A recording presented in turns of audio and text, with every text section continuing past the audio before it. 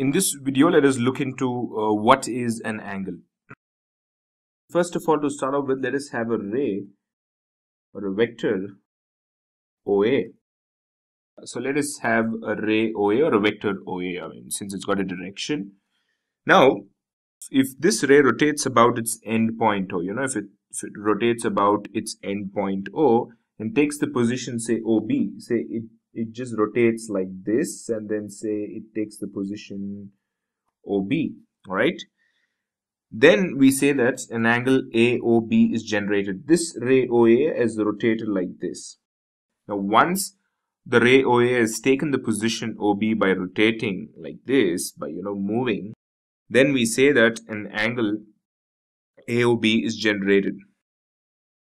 So thus, let us quickly define an angle.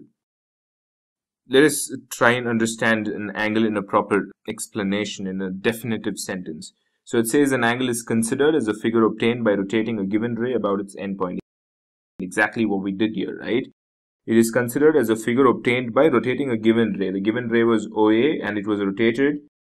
The rotation of, in a particular direction is not really important, because the same ray OA, say for example, if this is a ray OA, it could have also been rotated clockwise, and we could have ended up like this. OA, it could have again been like this, in this direction. Nothing wrong in that at all. It's just the rotation that matters. Which direction? Well, it doesn't matter. Of course, there are different kind of angles with different rotations, but well, if you need an angle, rotation is all that matters.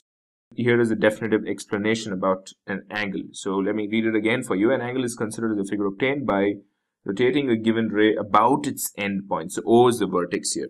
So now another thing, now that we've explored or now that we've looked into what is an angle, now let us see what all this means. What are these lines called as? They all have names. So let's see what are they called as. So if you see this one, the revolving ray is called as a generating line of the angle. The revolving ray is this one, the one in between every time it moves. So that's called as a generating line of the angle. The initial position OA is called the initial side. So let me write here. This is called as the initial side.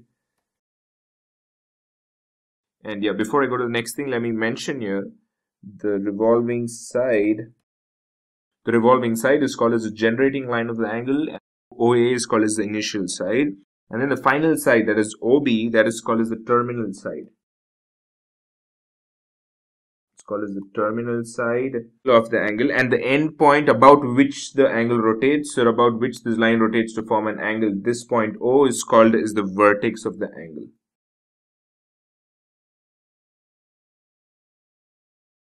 This is called as the vertex of the angle. So this is a very simple explanation of what is an angle. So this is all you need to know as far as an angle is concerned. What is an angle? Well, this is the answer here. This is an angle. A line OA, if it rotates around, if it revolves around its, its vertex to form another side, which is called as the terminal side, then you can say that angle AOB is generated. So this is angle AOB, or it can also be called as angle BOA. This is also angle AOB, and it can also be called as angle BOA. So the point where the angle is formed comes in the center. You can't call it OAB. You have to call it angle BOA or angle AOB, not OBA or OAB or anything else. And here it is angle AOB or BOA again.